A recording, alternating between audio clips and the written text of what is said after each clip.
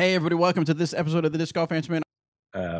I reached out to an FPO gal, and I'm going to caddy for her this weekend at Beaver State Fling. Cool. Very excited. But I have neither caddied nor gone to a major tournament before. So I was wondering if you have any tips on how to make sure I stay out of the way, but also stay helpful and do what I can to make her round as good as possible. Any help would be appreciated. Keep it real.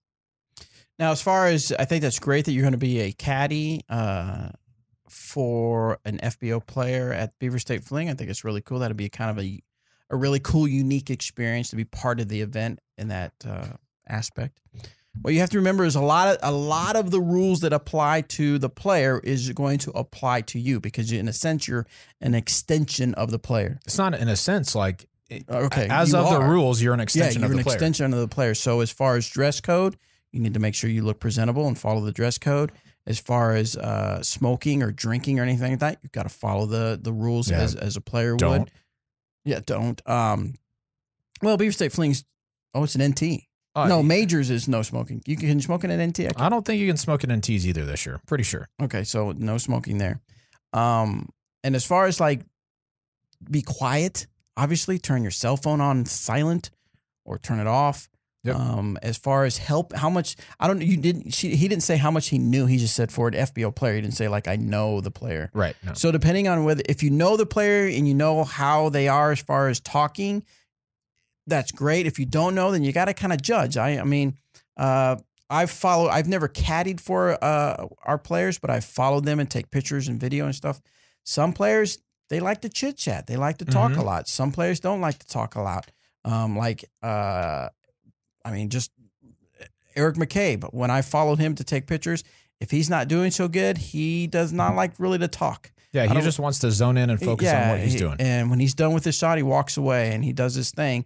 There's been times where he's not playing so well, and I'll just kind of just stand there and he'll come up and kind of joke around about something, and I'll know that, okay, he's taking it in stride and stuff like that. Yeah. Then there's people like Paige Pierce. Now, obviously, I'm not someone that Paige Pierce would take advice from, but sometimes I'm the only one around that maybe she's familiar with, and she'll come up and she'll start saying, I'm thinking I might throw my Marshall here, but I'm going to have to go for it. She just likes to talk it out. Yep. And you'll notice that a lot with her. She'll go up to somebody she really knows and trusts, and she'll kind of talk things out. So you got to kind of gauge maybe after 3 or 4 holes, how much does this person talk? Yep. And that's how I'm either going to just be the person that's right. The biggest thing also. I've got this as well. So go ahead. Yeah. Is make sure you're paying attention, because you may get wrapped up in watching other players or talking to other people. You got to be there when they need their disc.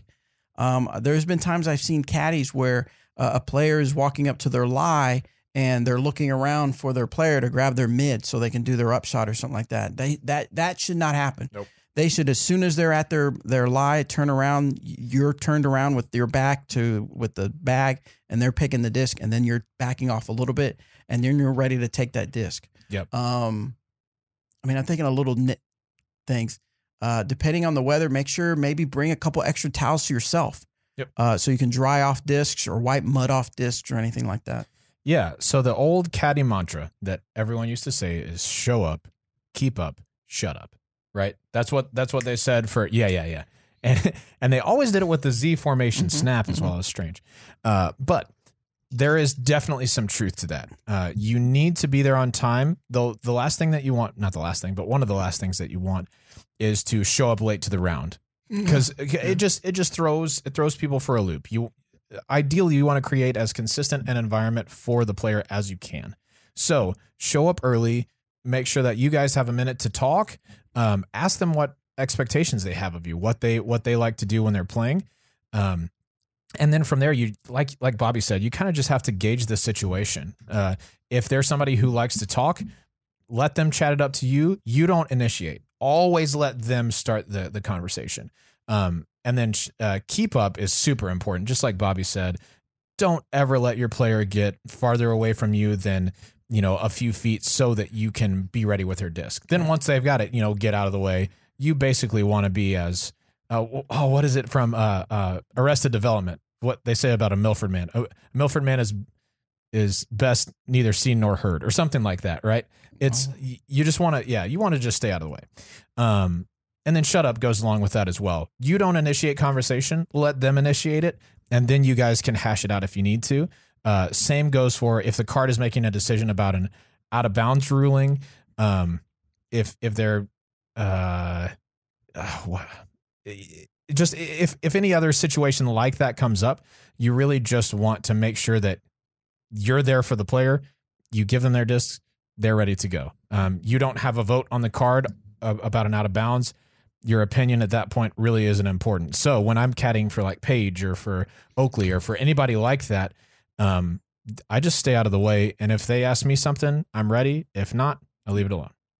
I looked it up. Arrested Development. You can always tell a Milford man. The motto is that children should be neither seen nor heard. There it is. Yeah, children should be neither seen nor heard. Yeah.